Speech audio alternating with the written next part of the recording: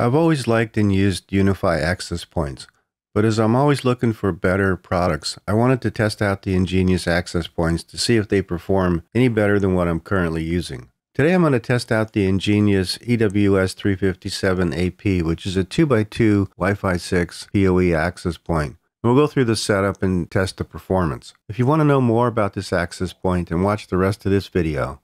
And of course, if you haven't subscribed, please do so and hit the notifications icon so you'll be notified when there's new content.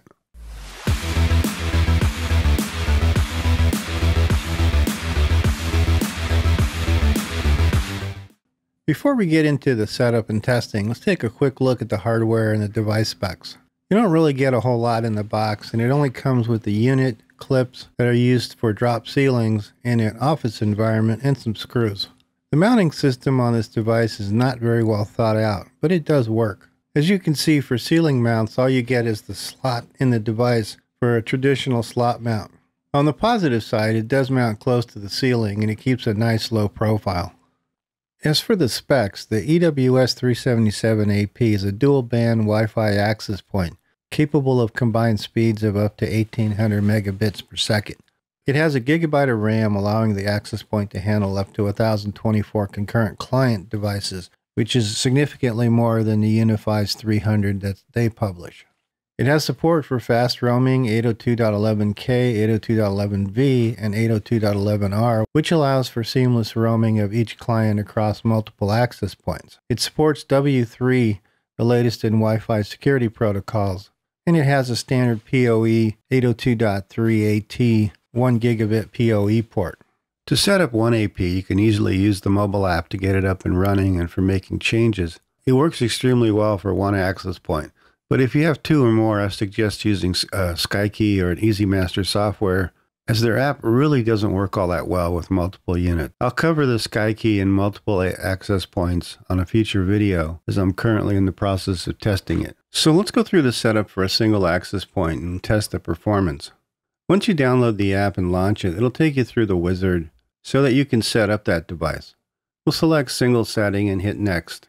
If you haven't already done so, it's going to want you to power up the device. And once it's powered up, you'll need to go to the Wi-Fi settings, select the management Wi-Fi. EnGenius has a slightly different approach in that you're accessing a dedicated management Wi-Fi that only allows you to make changes and do setups. It's only active once you power up the device and shuts itself down after 15 minutes. It also blocks internet access and doesn't allow you to go through. Once you connect, type the default password, which is 123456778, and hit next to proceed.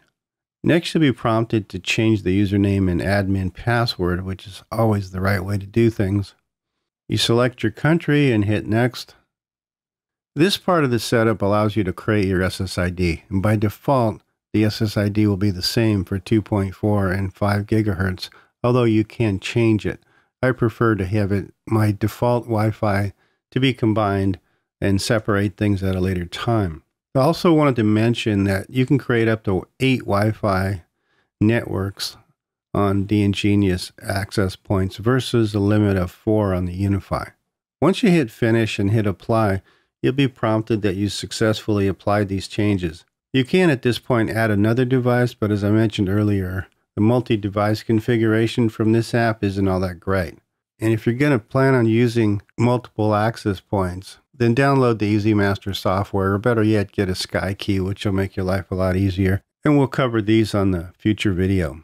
As you can see from the testing, the EnGenius performs quite well. It's roughly on par with the UniFi device, though at a lower price point. As a single access point, this device is a great value with excellent performance.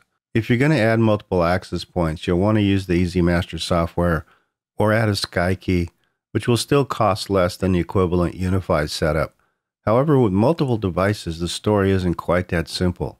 In my next video, we'll cover setting up multiple devices using a SkyKey, so make sure you check back to see what happens before buying multiple devices. I really still wasn't crazy about their choice of mounting for this device, as I found it a lot more difficult to mount on the ceiling. But basically, you only mount the device once. I guess putting up with that weakness, given the price advantage, is probably worth it. Overall, I'm impressed with this access point and its performance, and if you're looking for a single access point for your home or your office, this will work well for you. I'll be doing a second video to show adding an EWS357AP, which is the 4x4 version, and using a SkyKey for multiple access points. So definitely check back for that video before making your final decision. Make sure you subscribe and don't forget to give it a like if you found this useful. Thanks for watching, and I'll see you on the next video.